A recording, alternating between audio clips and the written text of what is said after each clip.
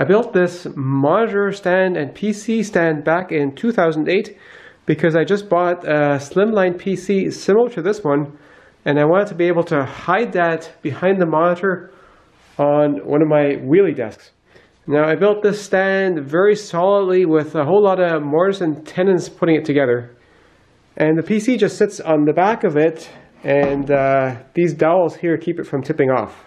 The whole thing is a bit like an all-in-one PC, except you don't have to get rid of the monitor every time you change the PC.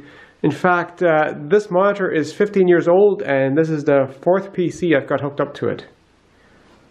But then in 2012, I bought this PC, which is a full-size PC and still my main editing PC, and it wouldn't fit on that monitor stand, and I needed something that was really thin so I'd have more room for the PC behind the monitor.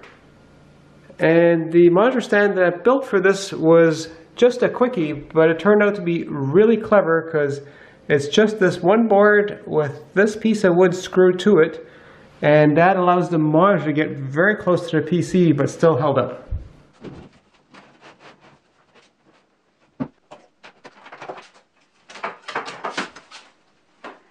So the stand is just this piece of wood, which was cut from a piece of hardwood.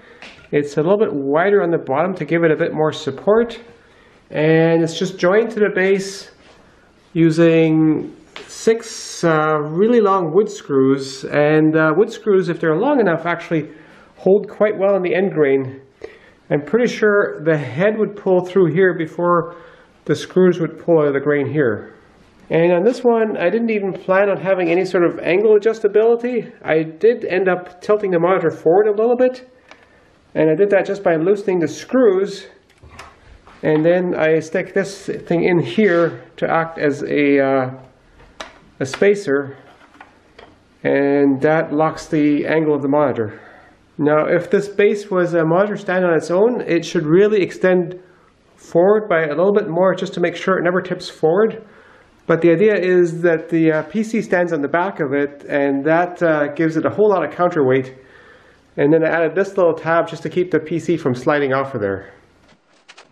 So even though this is just a really basic design and I put it together more or less as a quickie, I think it's actually a much more elegant design than my fancier monitor stand that has all the mortise and tenon joints on it.